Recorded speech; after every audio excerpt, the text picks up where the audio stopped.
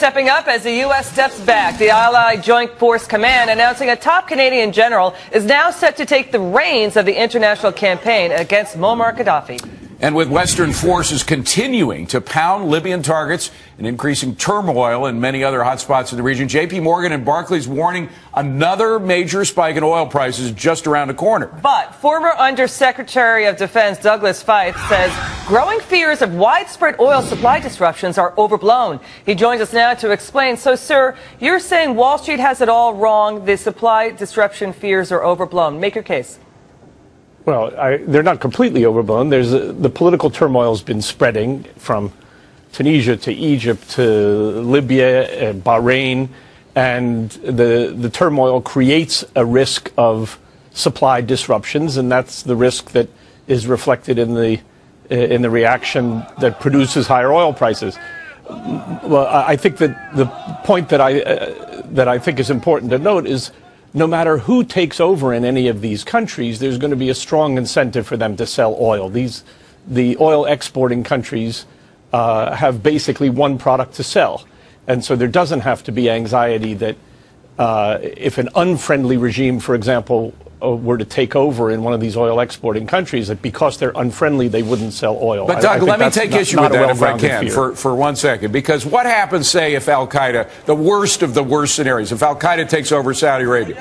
Al-Qaeda has a principle of not caring about money. I mean, what they are against in Saudi Arabia is all of their frivolous spending of all those petrodollars. So they could shut down a lot of that spending, do with about half as much revenue as Saudi Arabia is now getting by cutting oil levels in half.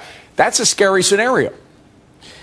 It is true that it's conceivable that you could get a group taking over one of these countries that decides to simply drive the country into the ground. That's conceivable. And, one can worry about that and give it the proper amount of weight.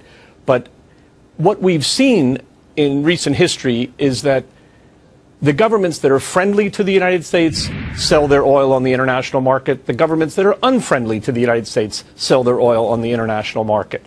And so we should, I think, if you want to take into account the danger that you're talking about, that's fine. But in general, we should recognize that the oil exporting countries sell oil whether they're friendly to us or not. Yeah, Mr. Feith, that's an interesting point you make. The Iranian Revolution occurred.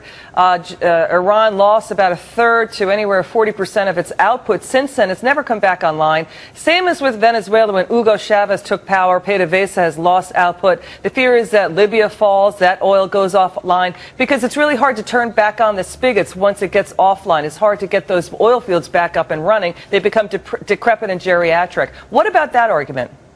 Yeah, that's a much more serious concern, and there are disruptions that result from revolutions, and sometimes those disruptions create damage to the oil fields, inefficiencies, and the like, and that can reduce the amount of production by those countries. And there's also a question of what kind of effect a particular reduction in a particular country has. It depends on whether there's unused production capacity elsewhere in the world. But the thing that the concern that you just raised is a serious concern. Doug Feith, former Undersecretary of Defense for Public Policy. He's now at the Hudson Institute. Good to see you, Doug. Thanks very much. Good to be with you.